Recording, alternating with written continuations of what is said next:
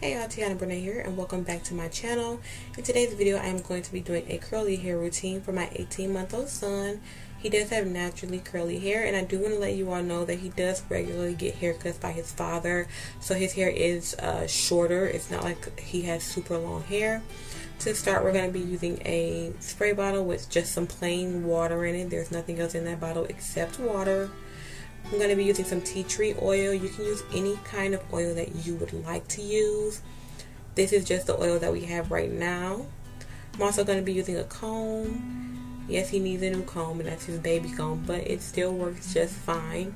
I'm going to be using a hairbrush. Even though this hairbrush is two-sided, I am only going to be using the soft bristles. I'm not going to be using the firm side. This is the shampoo and conditioner that I use to wash his hair with. You're not going to see me wash his hair in this video because I do that in the bathtub and I didn't want to show that. So I'm just spraying his hair with some water right here in order to dampen his hair again, because once again I wash his hair in the tub so it's dry by now. If I did this straight out of the tub, I would not be using my spray bottle, but because his hair is dry, I will be using the spray bottle. And I'm just making sure that the water is all over his hair and that his hair is wet enough for me to comb through it without tugging too much. And there he is pushing my hand away.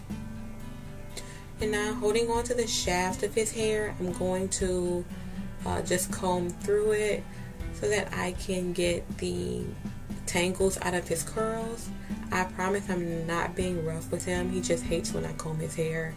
He does this no matter how gentle I am. I did end up having to turn on PBS Kids for him to get through this video. That's what he's currently watching. If you see like a glare in front of his face, we're watching PBS Kids. So yeah, I just comb over his whole head as best as I can without being too rough with him and working around his busy hands. And this also is my way of detangling. If you use a detangler, obviously you would put the detangler in before you comb, but I don't use a detangler for him. I just use the water. And I'm just rubbing my fingers through his hair now to make sure I don't hit any like snags or anything.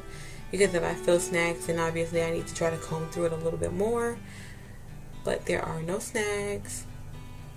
Before you all say anything, I don't know why his hair grows like that. He doesn't sleep on the back of his head anymore. That's just still the way his hair grows, but whatever.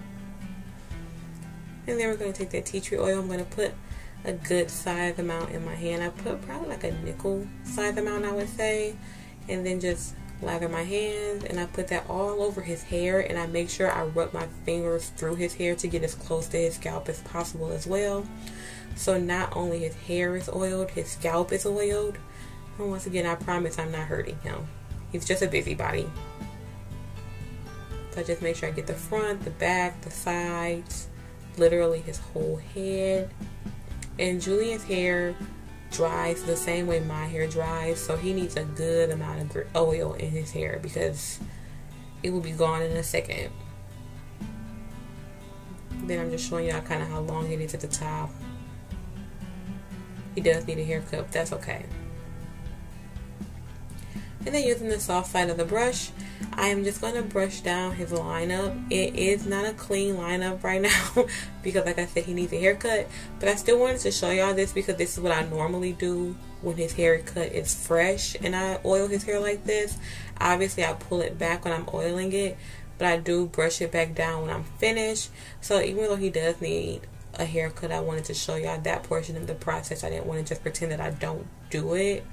So obviously it would be cleaner, but I do brush down his lineup back into place when I'm finished. And then that is all. And that is the finished product, and that's usually how his hair comes out. So as you can see, it's nice and shiny and curly.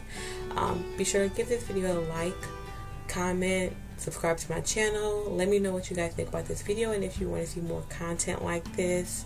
I really do hope you all enjoyed it. Thank you for watching, and I will catch you all in the next video.